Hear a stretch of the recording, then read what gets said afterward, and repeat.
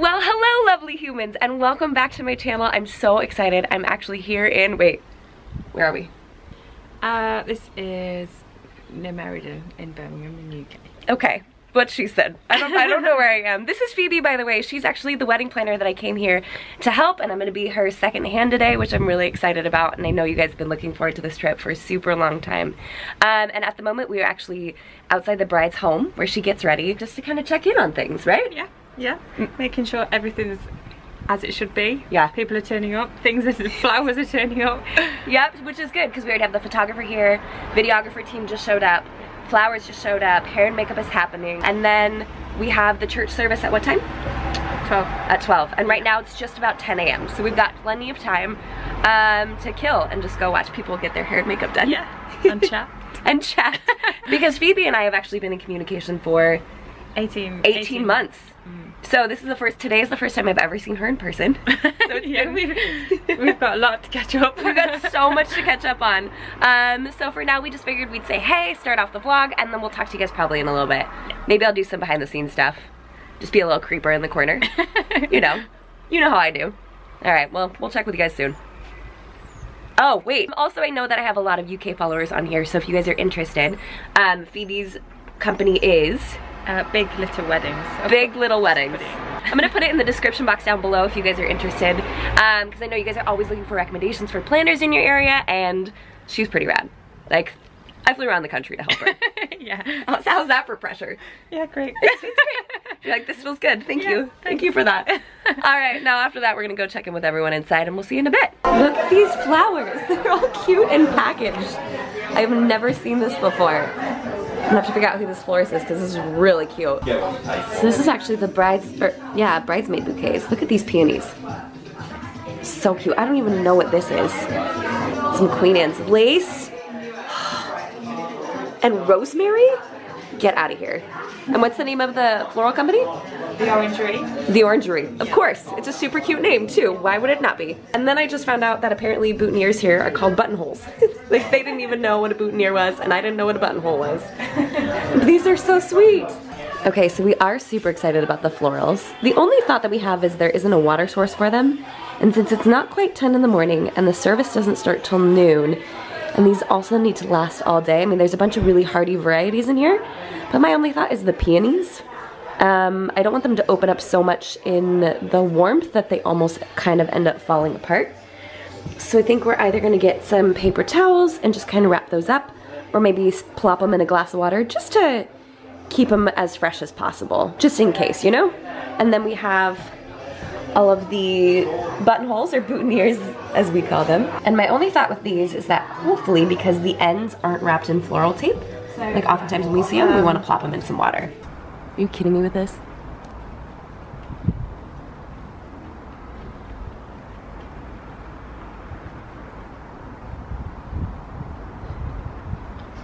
Shut up, is that the entrance? Yeah. That's the door? I think so.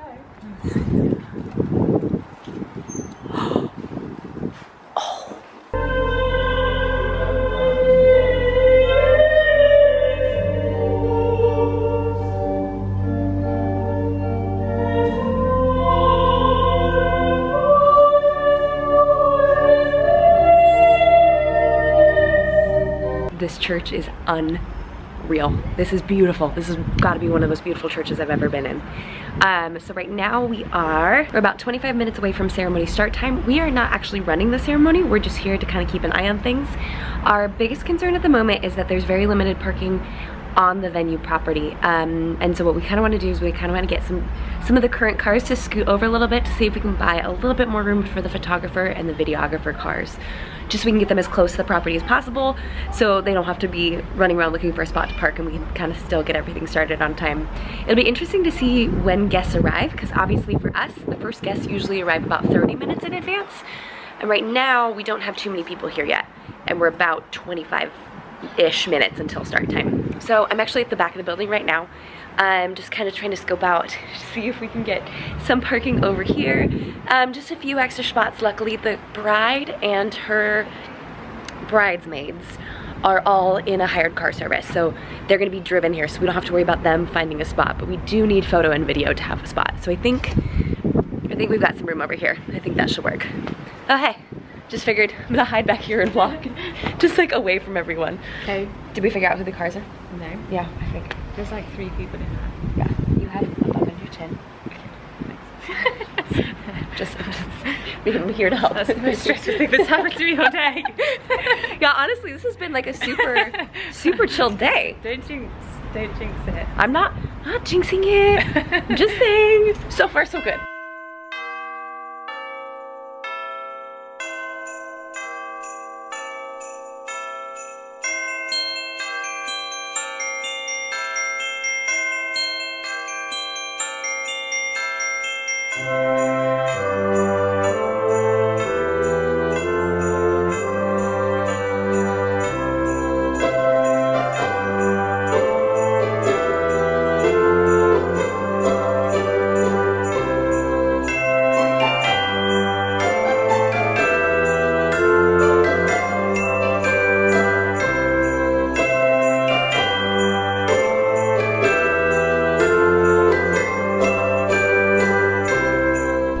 So the ceremony is still going on.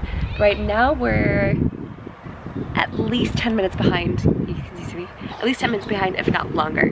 So Phoebe's putting a call into the venue to let them know kind of what our time frame is, just so they can be aware for food temperature wise. Yeah, we were definitely anticipating an hour-long ceremony, and we've hit the hour mark, and it looks like there's still a couple things left to do on the order of the ceremony that they have printed up. So I think they're offering all of the guests communion right now, which should take 10 minutes, and there's a couple more songs, a couple more things that needs to happen. I think that's the latest update that I have for you. It's definitely interesting being in like an assisting role, but Phoebe's made it super easy for me. So I'm gonna go check in with her and see how we're doing with catering, and then I'll probably check with you guys in a little bit, because I think we're doing a confetti toss with all the guests. Oh, that's right. Which is going to be a little bit of a bummer, because right here is where the confetti toss is supposed to be happening, and there's a bunch of cars here. So obviously not visually ideal, but right now it currently is our only option, so we're just gonna do our best to like line guests up as much as possible so they cover the cars. But the getaway car is right here. So we're gonna do the confetti, like toss getaway, and then they're gonna come back and get in their getaway car, and then they're actually gonna leave. Thank you.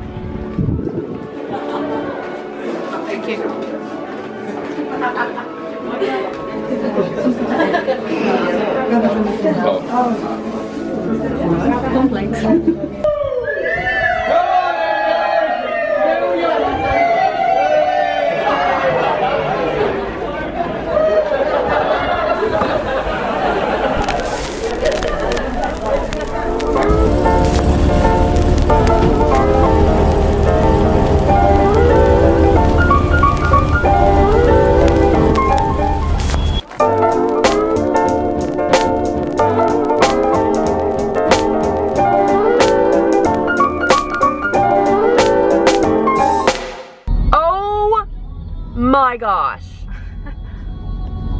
Are you freaking kidding me right now? Here we are. Are you kidding me right now? Nope. Phoebe. This is it. So Phoebe told me this place was nice, but this is freaking epic. It's really nice. This isn't casual. This is like Manor. It's a manor. Weird. Hampton Manor is like actually a manor. Yeah. Oh my gosh, you guys, I cannot wait to show you this. This is not real. Like, we can't even fake this kind of stuff in California. No. No. You can't build this. No. I mean, we might not have sun and the sea, but we have this. You do have this. All right, you win in this department though.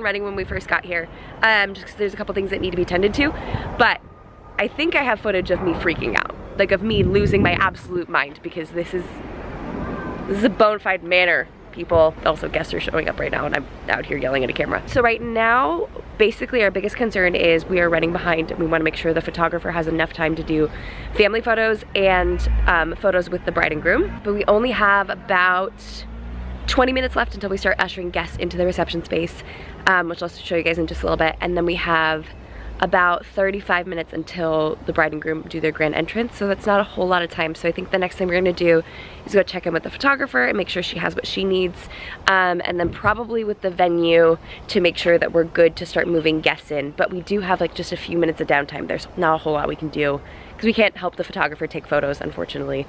She is hustling and she's doing a great job. So I think for now we're just gonna go look busy because that's what we do best. And then we'll hit the next element of festivities in probably just a few.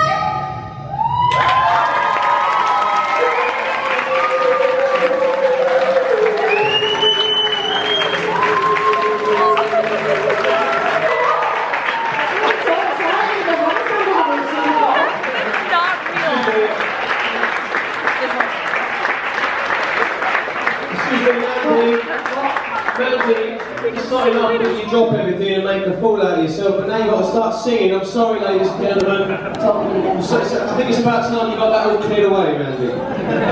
Go on. Yeah, pick it all up and get on with it. Go on. I'm really sorry, ladies and gentlemen. And that song anyway, I mean, it was alright, but I feel like I should show you how it's really good.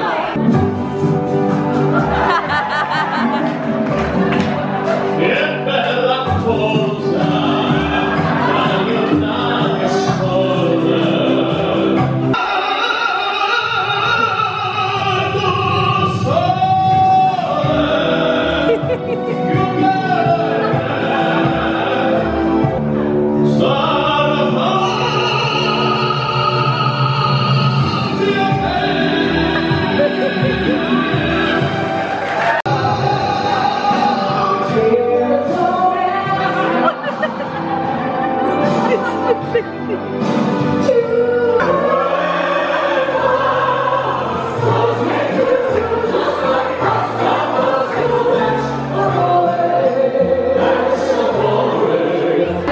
Okay, I'm gonna try to talk a little bit loud because I don't want to get copyrighted because of the music in the background, but they actually have this telephone booth where you go in and you pick up the phone and you leave a voice message for the bride and groom, and then in order for them to use it, they have to dial their wedding date and it will play back some of the messages. How cool is this? Can I jump in there for a sec? Look at that. This is so brilliant. Okay, wait, hold on. Can you focus? So they have ideas on what you can say. You just pick up the phone to leave a message, and then this is the phone. Although they end up getting a different phone than this. This is so rad. Is this your company? You came up with this idea? How do you come up with an idea like this? I'm a product designer by day, so yeah. This isn't my day job. This is brilliant. Okay, I'm just running outside to check in with you guys real fast. First of all, let's talk about how bright this is right now. Oh, nope, just drop that. It's 6:15 and it feels like 4 in California, which is crazy just how bright it still is. In fact, because the schedule is so behind, hold on, a plane's going overhead. Because we ran a little bit more behind, the photographer wants to steal the couple to bring them out for more photos. And usually for us, like that would mean sunset photos, but here, because it's so far in the northern hemisphere, it's still so bright out, and probably, like, I don't think the sun sets until almost 10 p.m., which is throwing me off like crazy. And it's so funny chatting with all these other vendors about how they structure their packages and like what the timeline normally looks like. They had a 3-course meal, and each meal came out plated separately. And then there was a gap between the main course and the dessert, and that's actually where the singing waiters were, which was such a cool experience. What? And then afterwards they served dessert, And then everyone's just kind of been milling around. It's almost like there's this really slow, gentle pacing to the event, whereas for us, it's very clipped. At least for the events that I've worked. Like, we've been here for, golly, what is it? Over 3 hours? And we're just starting toast. So it's just so fascinating to me to see the difference between like what we typically do at the weddings that I work in Southern California, and then what's happening here with this wedding here in the UK. And talking with all the other vendors, this is super common. Just this low-key, relaxed kind of style. A lot of the vendors were joking around that it's just an opportunity for people to drink, which, I mean, that's what a lot of people view weddings as. But what I cannot get over is this property. I mean, it is so stunning. This, to me, feels like something out of a movie, and to everyone who's here, feels like normal life, you know? So I just can't believe that, like, this looks like something out of Pride and Prejudice. How am I here right now? Phoebe's inside monitoring toasts, so I figured I'd just duck on out here, say hi to you guys, and just show you a little bit more of the architecture of the building, because there's a clock tower. So why would there not be a clock? Like, it's a veritable manor. So here is the outside of the building. This is where we had cocktail hour, that actually the bride and groom spent most of the time here, right over here, taking photos. And then they had a singer that was here earlier. I'm sure you guys saw her. And then they did all of their bridal party photos down there and a couple of portraits. But like I said, the photographer wants to steal them a little bit more. But look, I mean, just stairs. Look at these stairs. Look at what, ivy. I cannot get this stuff to grow in my house, but here it grows like a weed. Sure, that's fair, thank you. Just these beautiful grounds, and I'm pretty sure like it extends out a little bit that way, so if they wanted to do more photos, they could. And here's the back side of the house. Manor. These are kind of like waiting rooms, so to speak, with some couches and whatnot. I just can't get over that clock tower. In fact, I'm pretty sure I need to get a picture of it. Oh, and this is also like a bed and breakfast. So there are rooms that people can stay in here. So the bridal party, I think, is staying here. They think the bride and groom are staying here. I mean, this is so cool. So I'm gonna snap some photos for the gram, because I can. And then I'll show you what the inside of the property looks like, because this is kind of like a tour, but kind of like a behind the scenes video, because obviously I'm showing you the property, but I'm not doing as much as I normally would at a normal event because it's not mine. And the style of wedding is very different. So I'll show you guys inside. Okay, so cocktail hour was out here, and then you come up these beautiful steps. And there's the clock tower. Let's hope this is still unlocked. Look at these floors.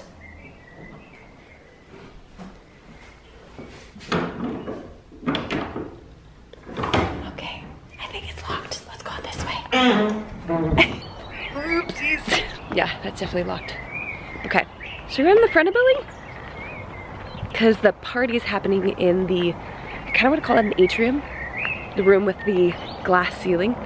So let's head over this way so we aren't chatting a bunch around a bunch of people. Oh my gosh, are there more stairs over there? Of course there are. Why would there not be?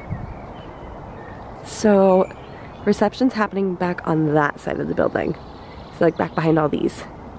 But here's the main entrance. But it's just like this maze to kind of get back through there, which is kind of cool. Or you could also walk around through the back. So here is one of the rooms. So there's a bar over there. And then look at even like the molding on the walls.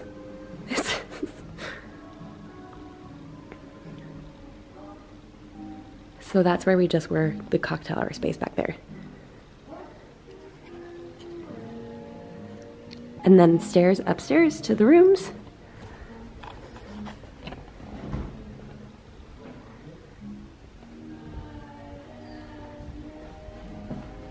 And this is where I tried to get in, but I was locked. Look at these windows. Look at the detail.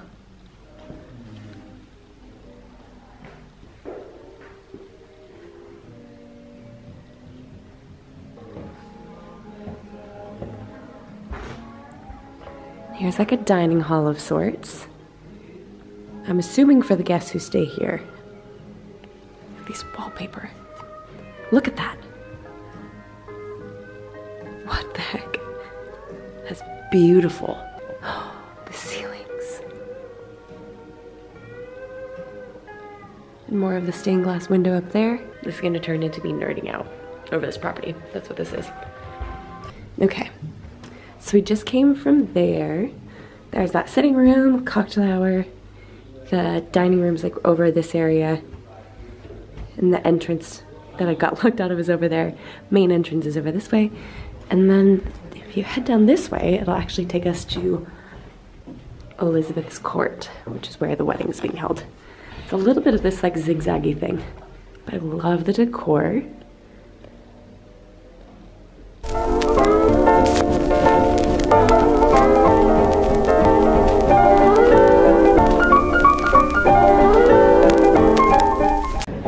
I do know that Craig loves my daughter with every bone in his body. The bond that you and Rosie have is so special, and you have contributed so much to making her the woman she is today. You indeed are a very lucky man for having met my daughter, but equally she's very lucky having met you. So I've decided to auction these off as Craig won't need them anymore. Right, who will give me a tenner for these? Tenner. Who'll give me 20? Who'll give me 30? Who'll give me 40? And when I asked Jack to be my best man, obviously he knew and I knew that he'd be in charge of organising the stag do and that sort of stuff. And Jack's a primary school teacher, so I thought it wouldn't be a problem for him at all. You know, he deals with kids every day. Getting him a 30 of my mates will be a dollar for him.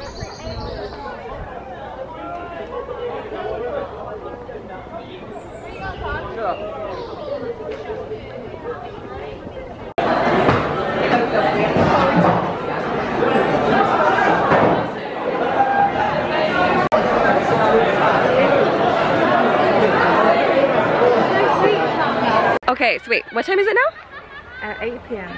It's 8 p.m. Which, first of all, let's talk about the light. Oh, I'm vlogging, by the way. I just like started and didn't say anything. And they've actually flipped the space from the reception tables over into getting ready for the dance space.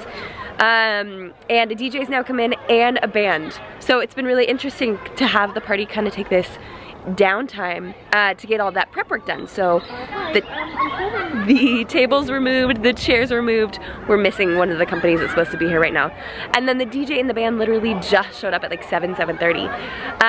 So it's just such an interesting perspective to see it like this. Also, they have evening guests. So guests that don't come to the day of like the full day of the wedding and dinner, but only come at night for drinks and dancing. So I'm just learning so much, you guys. I'm learning so much.